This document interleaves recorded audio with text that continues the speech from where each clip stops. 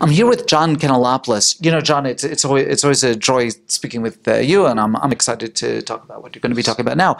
We're going to be talking about crosslinking. Now, crosslinking is exciting from a treatment for keratoconus, for ectasia post LASIK, but that's not what we're going to be talking about today. Yes, it's always a pleasure to speak to you, Josh. And what I have to share with you is some really, really interesting clinical data. We've all known, especially in Europe, crosslinking as a means to establish ectasia halt. And that has been published. We use it clinically all the time.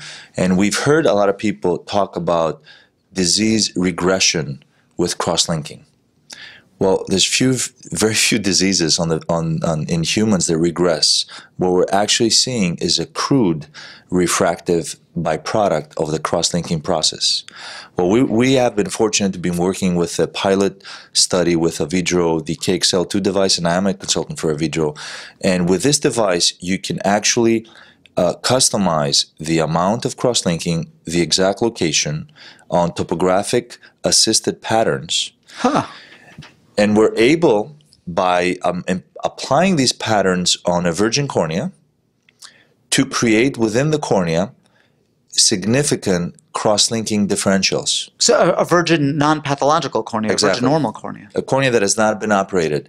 And we're able to show that by creating this very significant cross-linking differentials, meaning an area of the cornea that's cross-linked with 20 joules, this is 4 times the Dresden protocol in energy, and an area next to it that is not cross-linked, and that through a gel-like effect in the cornea, and this work is really significantly aided by B.J. Dupes at the Cleveland Clinic Foundation with computer models. This shift in the cornea is able to create refractive changes. So well, this is interesting stuff, John. This is interesting. When I think of ablation for myopia, what I'm thinking of is laser patterns that produce flattening. And since cross-linking in this context is producing localized flattening too, are the patterns similar to the laser patterns that we would use with an excimer? Yeah, it's an excellent question. We're very early on in this work, and we cannot even claim that we're getting excimer-like results. But we're able to get, and I presented this at the ISRS meeting Friday morning, very precise optical zone, 6 millimeters, for instance, flattening and steepening of the cornea by applying these patterns. And these are transepithelial cross-linking treatments. So these patients walk in and out with an eye that looks completely unoperated.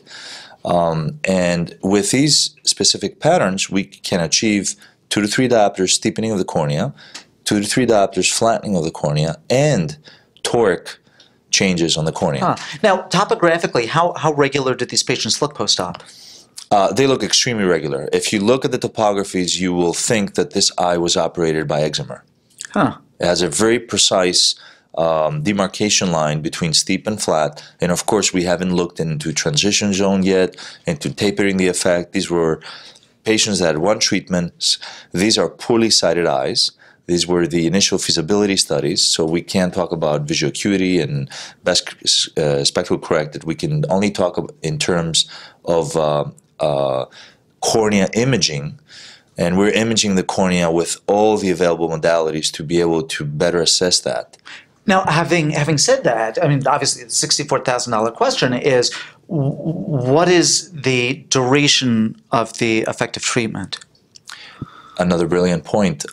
We have maximum follow-up almost 5 months now, and there appears to be a significant dropout the first week, but after the first week, these results appear to be extremely stable. And it may be that the week shift is an epithelial shift that we also are able to image through anterior segment OCT.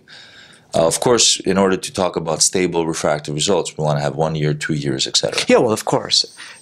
John, this is really, really interesting stuff. Really interesting stuff. This is really exciting, and I just want to underline the fact that I endeavored within this project extremely skeptical because I was not a big believer of transepithelial cross-linking.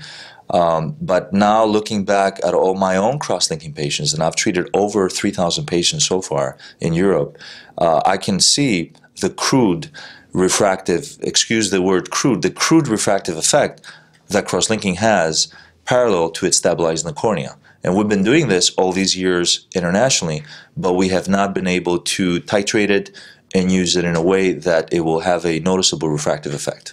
Really interesting. John, thank you very much for spending time with us today. Oh, you're quite welcome.